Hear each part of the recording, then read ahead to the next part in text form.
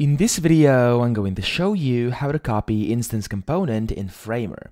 So the first thing you want to do is you want to go to Framer and you want to open up your project, make sure you're inside the editor over here, and then you want to switch here on the left from pages to layers.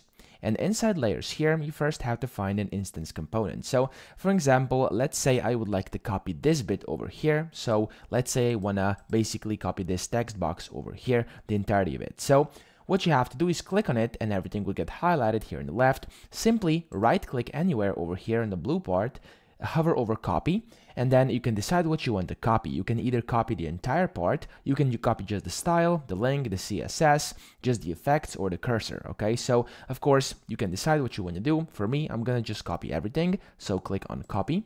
You can also do this by just clicking or pressing Ctrl and C on your keyboard.